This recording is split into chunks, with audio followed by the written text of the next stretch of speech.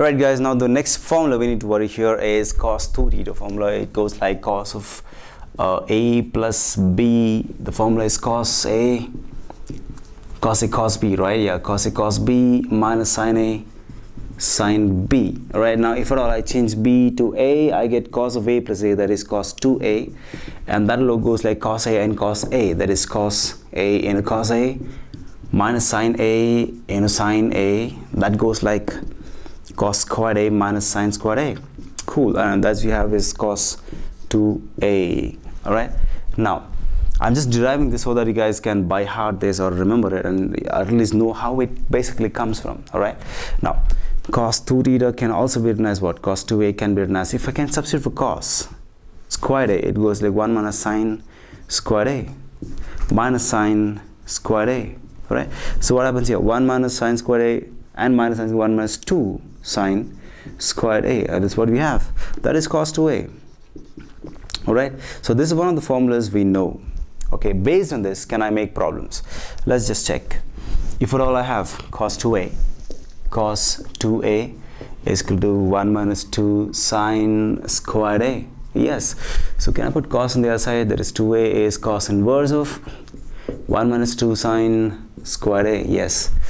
All right, now based on this guy, all right, based on this guy, let's say I have a question like y is equal to cos inverse of 1 minus 2x squared. So can I solve this guy? And who is x here? If I can take x as sine theta, exactly looks like 1 minus 2 sine squared theta, which is nothing but cos 2 theta, with cos and the cos can actually cancel up. Or what is that? Is there in our head or in the mind to solve this, guys? This whole thing has to become cos of something so that the cos and the cos inverse would cancel out. Right, so what should I substitute x as? This problem was basically generated from this formula. All right, that is cos 2A formula. Now let us see. This is what I came up with. Now let's say this is my problem. Right, so if I can take x as a sine theta, see what happens to my problem. Y is equal to cos inverse of 1 minus 2 sine squared theta, and it looks like what? Cos inverse of 1 minus 2 sine squared theta. The formula is cos 2 theta, and I can see that y is cos and cos is gone 2 theta. And who is theta? Theta is taken from here. Theta can be written as a sine inverse of x. Yes, use it here. So y is 2 sine inverse of x. Differentiate this guy, see what you get. I differentiate y is equal to 2 sine inverse of x. It is 2 and 1 by root of 1 minus x squared. That's my answer. That's dy by dx. That's it. One single step of differentiation. The rest all is trigonometry. All right, and we should know how the problem was generated, which formula was used. Okay, it is this formula here. All right, so I can say this would be the formula from where I could generate a question like this. So what can be the more general form of this? Let us write here. Let us write here. This word is called part of this particular thing. If it is y is equal to cos inverse of, I write 1 minus 2x squared. All right, so this is how I could do that problem. Right, I just take x as sine theta. Now what if it is like y is equal to cos inverse of 1 minus 2 into any function whole squared? Then the function should become sine theta and the whole thing inside should become cos 2 theta. Let's do a problem this. If this was my question, okay, let's say it is like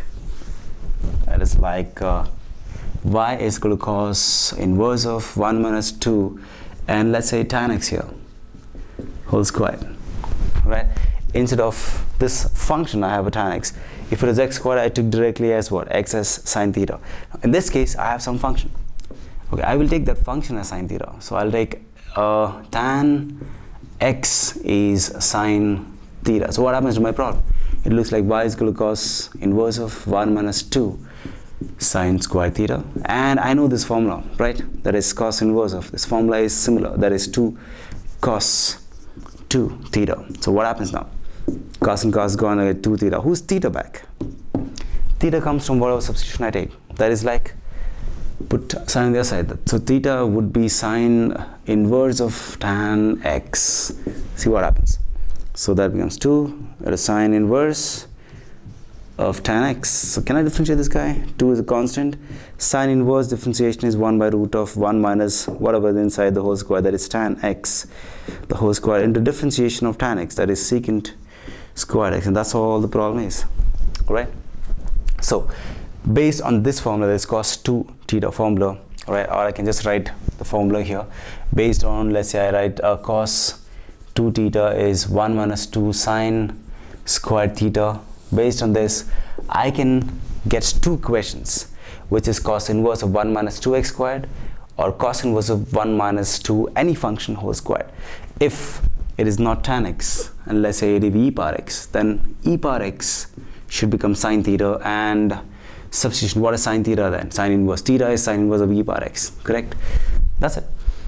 This remains same because instead of e power x, I just took sine square theta. Alright, so I get the same thing. This guy becomes cos 2 theta, cos is gone, theta. Who's theta back? This is theta. So in the case of tan, I have e power x, and here I'll have e power x when I'm differentiating this guy, and I'll differentiate e power x is what? E power x itself. So I can do enormous number of problems which are asked in these two prototypes. So remember these general forms. Okay, so they can fill anything here. So whatever is filled here, you need to take that thing as sine theta, and the whole general format follows. Keep that in mind. Okay, now let's go ahead and see, is there anything else which can be asked in sine or cos 2 theta formula? Right, cos 2 theta can be also written as, this is one of the forms, cos 2 theta can also be written as 2 cos squared theta minus 1. This is another formula. Alright, how does this come? Let's see. Cos theta, we already know that cos squared theta minus sine squared theta, isn't it? Now in this case, let me substitute for sine squared. That is cos squared theta minus of 1 minus cos squared theta. That looks like cos squared theta minus 1 plus cos squared theta. That goes 2 cos squared theta minus 1. Okay, that's how it comes. So I can see that cos 2 theta can also be written as 2 cos squared theta minus 1. Correct? So it can also be written as 1 minus 2 sine squared theta. Here are the two forms. If my question is this, or if my formula is this, based on this formula, can I do something? So let me write the formula here. I'm just writing 2 cos squared theta minus 1. Alright, based on this formula, if I put cos on the other side, it means 2 theta is what? Cos inverse of 2 cos squared theta minus 1. If I take cos theta, alright, I would just write my question as, let's say y is equal to cos inverse of 2 times x squared minus 1. See, this guy and this guy are almost similar, right? Cos inverse is outside, cos inverse is outside. It is 1 minus 2x squared, so I took x as sine theta. In this case, I'll take x as cos theta. Why? Because this is based on this formula, alright, this formula. So let me see what are the types we can actually write from this. There are two types basically. This question, okay, that is y is equal to cos inverse of 2x squared minus 1 can be one of it. Let us solve this anyway. Is y is equal to cos inverse of 2x squared minus 1. I'm taking x as cos theta, that's 2 cos squared theta minus 1. That goes like cos inverse of this guy is cos 2 theta. Alright, so what happens here now? I can see that cos and cos is out. The y is equal to 2 theta. Now who's theta? Theta from here. Put cos on this side. Theta would be cos inverse of x. Yep. So can I write this 2 the cos inverse of x? Now differentiate. dy by dx is what? 2 into minus 1 by root of 1 minus x squared. That's all is the answer. This is one of the typical forms where you have 2x squared minus 1. Substitution of x is what? Cos theta. Now, what is the next formula or next type? Y can be written as cos inverse of 2 into any function whole squared minus 1. This is based on the same formula again, that is cos 2 theta is 2 cos squared minus 1. Here instead of x, I have a function. So how do you solve these problems? Let's check. Alright, let's say my question is y is equal to cos inverse of 2 times any function minus 1. Alright, this guy.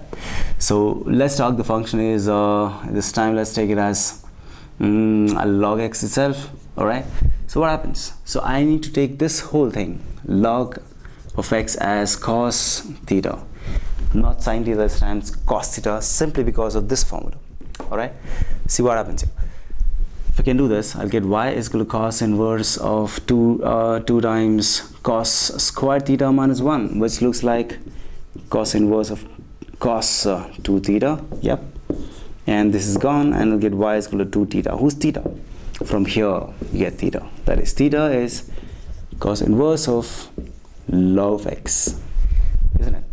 See, very simple. It's all the general formats, and they are all originated from one of the formulas of trigonometric. All right, so keep that in mind. Now, who's theta? That is 2 times cos inverse log x. Can I differentiate this? Use chain rule. So dy by dx, 2 is out like that, minus 1 by root of 1 minus log x the whole square. This is the differentiation of cos inverse, and inside cos inverse is log x. So instead of x, I'm writing log x, right?